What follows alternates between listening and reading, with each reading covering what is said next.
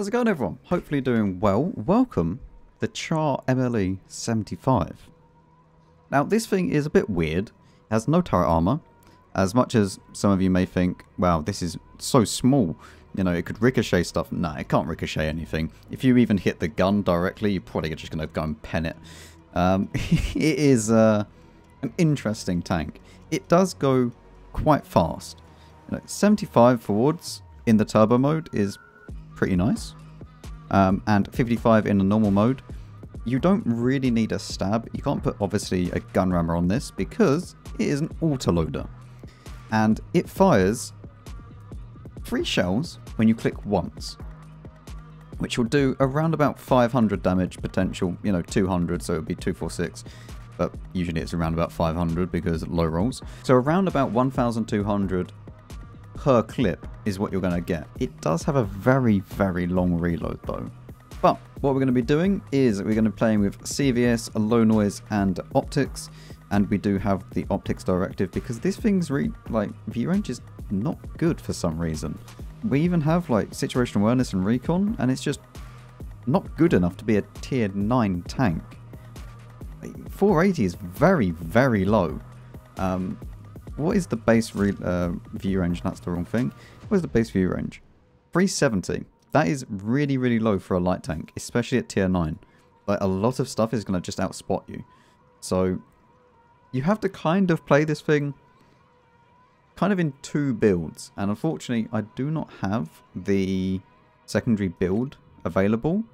But if I did, then I would probably go for something like full firepower.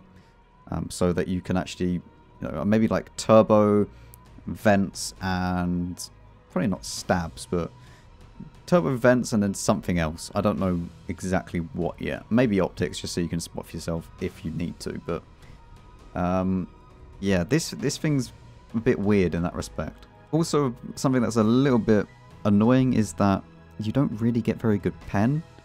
Only 200, especially at tier 9, this is a problem, and 240 with APCR is an even bigger problem because that is going to then lose damage over distance as well. So if you hover over this, you'll see that at 500 meters, it's all the way down to 225.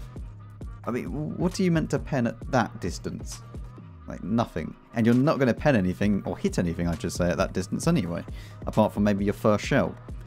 So let's get into a game, and we'll talk about this. Right, well, we're on Empire's border. As you can see, it does have a 3-second time to switch between the modes, which is a little bit annoying, considering like the EBR can just change modes instantly and just be, you know, zooming around the map.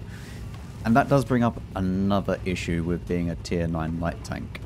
If you do come up against a tier 10, and there are EBRs, it means you're going to have an EBR on your team, and there's going to be an EBR on the enemy team. And what are you meant to do? Because higher tier light tanks are just going to have everything better than you, and especially if it's an EBR. So, yeah, it's a bit annoying in that respect. But that that is the gun. We'll go for a full reload as well. Why not? Yeah, it's a bit of a weird gun. I'm not gonna lie, but kind of funny. If you can try and work around it and make this work, it can be pretty fun. Obviously, in Empire's border, this is not really a map to scout on, and there's not really too much you can do. What I will try and do, though, is go for this guy in a second, if I can.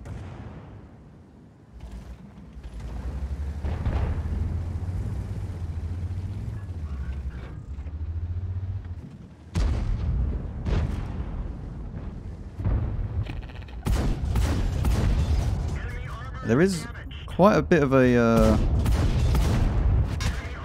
time in between the shells, like 3 seconds in between each clip, or in between each shell. So to actually get your full damage out, it's going to take a while. I would say that that's fine.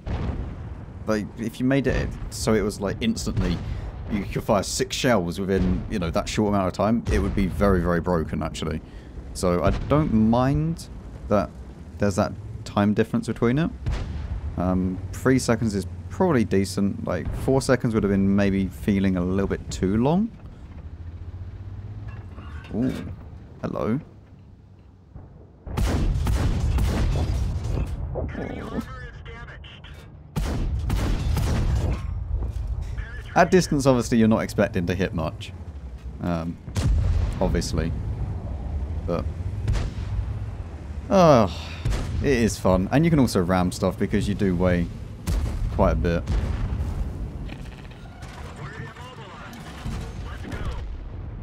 As you can tell.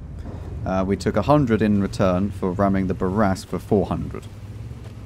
I see this as an absolute win. So... on the fun factor, 10 times more fun than the BZ. Like, you can actually have a... I don't understand how this gun can be so much more reliable than the BZ's gun.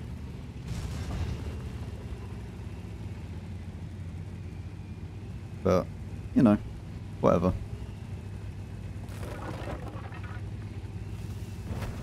Right, let's go out of the... he's just knocked down that there, so let's go...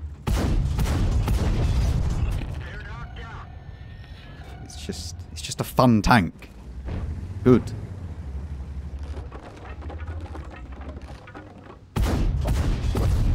And now we're back to only APCR after doing 3,100 damage. So you can make 200 pen work. When you come up against tier 10s, it's slightly different. You know, even then, like that pen is not really good enough to make it work really, really well. So let's go here and see what we can spot. Obviously we can spot through Rex. So there's that.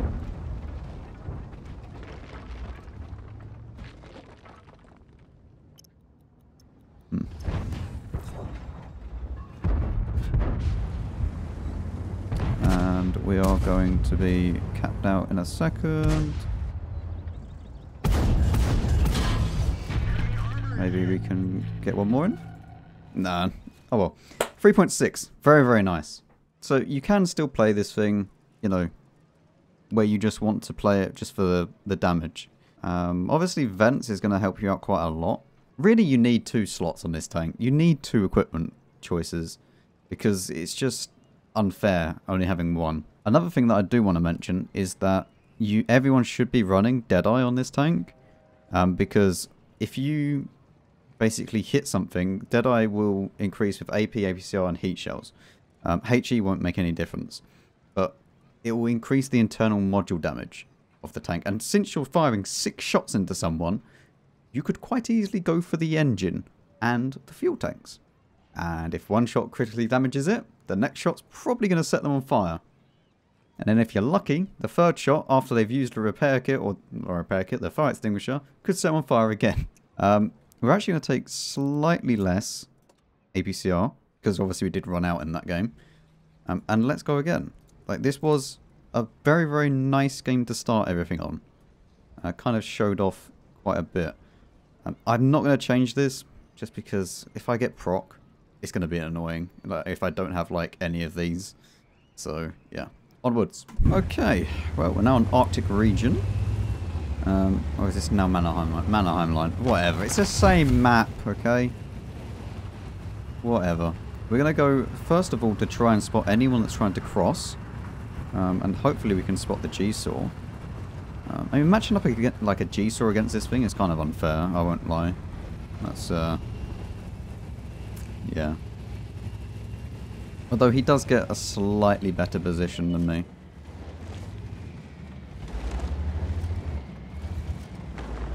Oh, there's the G-Saw. We get spotted, that's absolutely fine, because we can just hide here.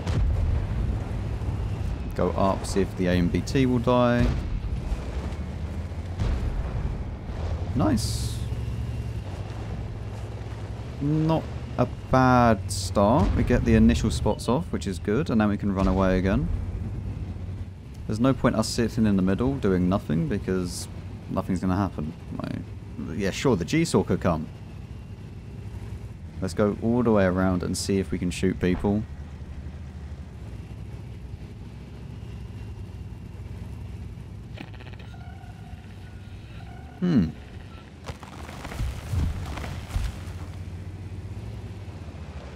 G-Saw's in that bush. In that bush right there. See if he is. Ready?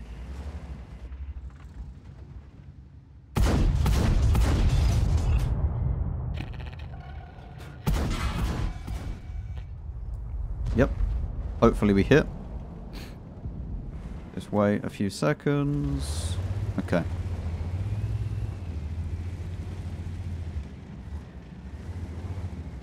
I want to...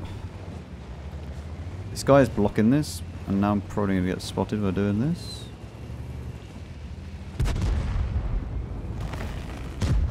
That AMBT is very annoying. He's there. Okay, this is not bad at the moment.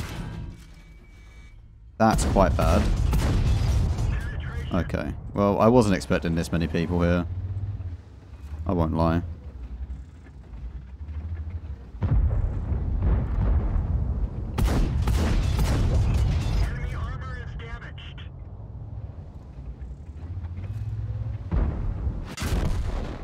Nothing I can do.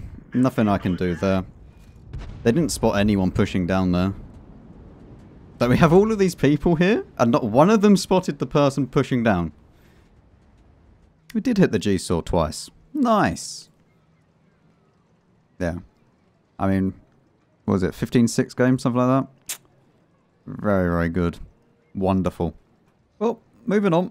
And here is what I mean. EBR. Char. Wonderful. I mean, there's even a T100 LT, so there is really not a lot that I can actually do. Why? Why? Okay, well, right. I mean, I guess I'm just going to play aggressively because this EBR is stupid. There's a Batchat spotted. Where's this rock that I can hide behind? There we go.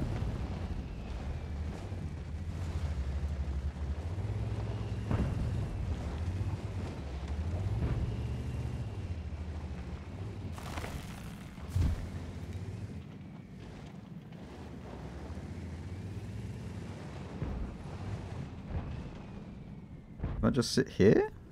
I don't know. I have no clue. Can I shoot this? Oh, I can shoot this, can I? Oh, I can.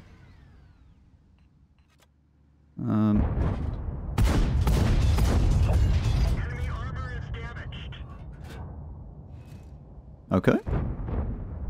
That works.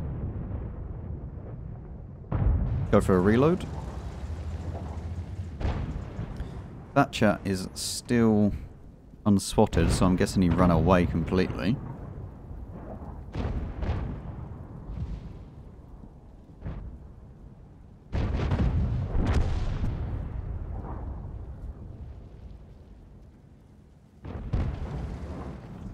I mean, we still have 15 seconds. The CBR is really useless on our team.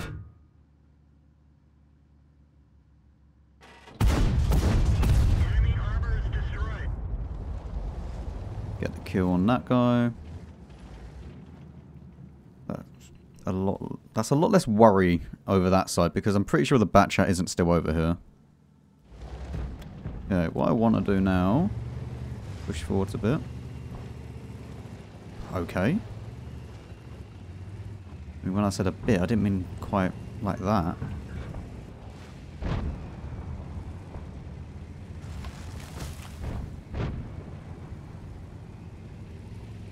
Did we have like 40% camo or something on this tank? We have a fair amount to work with. The enemy EBR's dead, which is very, very good for us. The Batchat is also spotted again over in their base. Okay, let's see if we can now just chill here for a second and see what we can can do, because there's not really much point of us going anywhere else at the moment.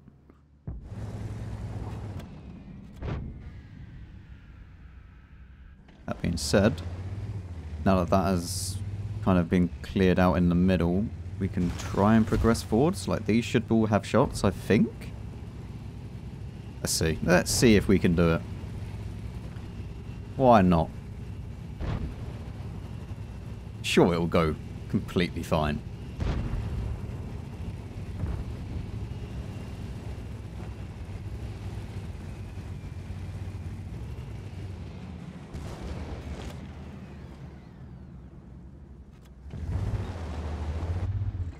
Can I shoot these? It's a very slim shot.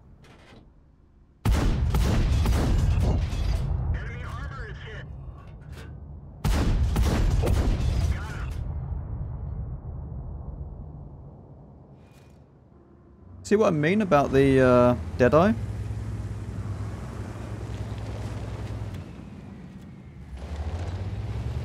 Oh, let's go.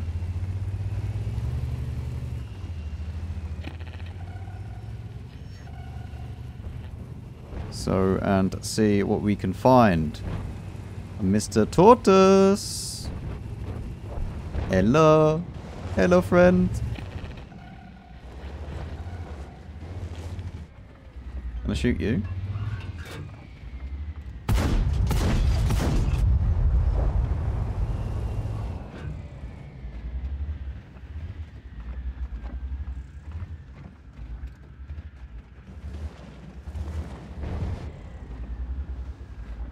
We're okay at the moment. You gonna go forwards?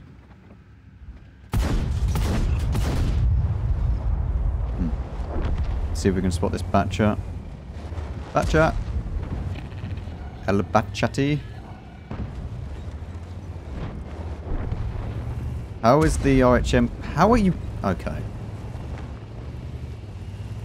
Very interesting.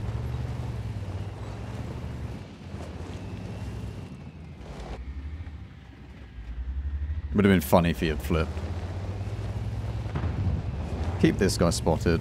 Our team's slowly coming back.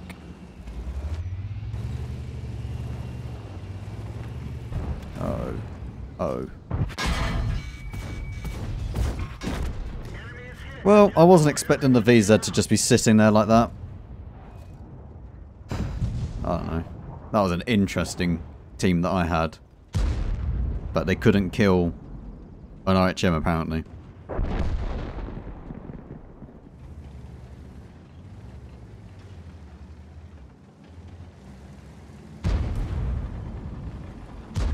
What?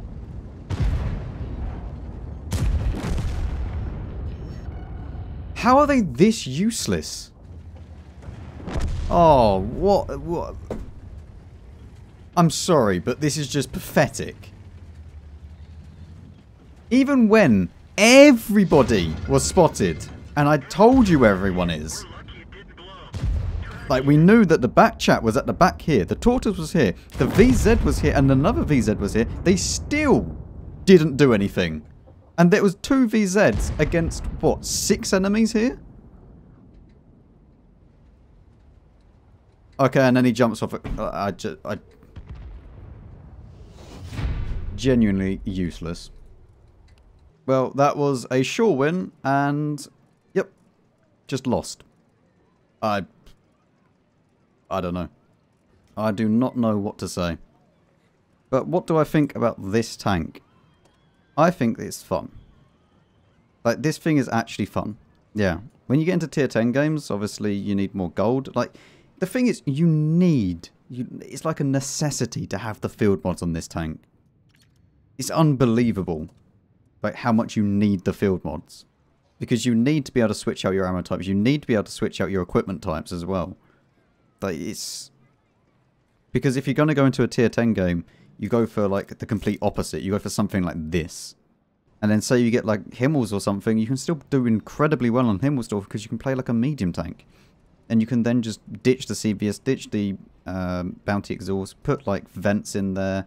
You could even put, like, the bounty aiming as well. You could go vents, bounty aiming, and even stab if you wanted to, or I'd go turbo, because you don't really need stab on this. But this tank will not help you with your teammates. As always, let me know your thoughts down below on the Char Mle 75. I'd love to hear from you. Make sure you click subscribe and a like on your way down there, as it does all help me out greatly. And I'll see you all in the next video, which will be on the Iron Arnie. See you later.